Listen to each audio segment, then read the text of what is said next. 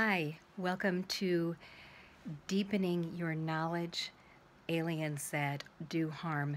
And this class is really going to teach you about the 37 unique issues that we've identified with aliens, beings from other planets, whether they've been here a long time or a short time. And we're going to go by one.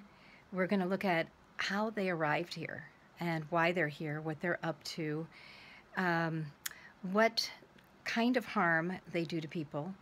We're going to be talking about their weaknesses. We're also going to look at the emotional anchors, the programs, and maybe related spiritual interferences that might show up. So we're going to be covering a tremendous amount of information in this class. Also emotions. What emotions might allow these critters to stay in your space. This class is about deepening your knowledge and awareness. It's not about clearing, although you're going to get all the clearing techniques for all of the different spiritual interferences that we cover. We're covering so many. We've really got a very definitive guide at this point. So very excited that you're thinking about coming in.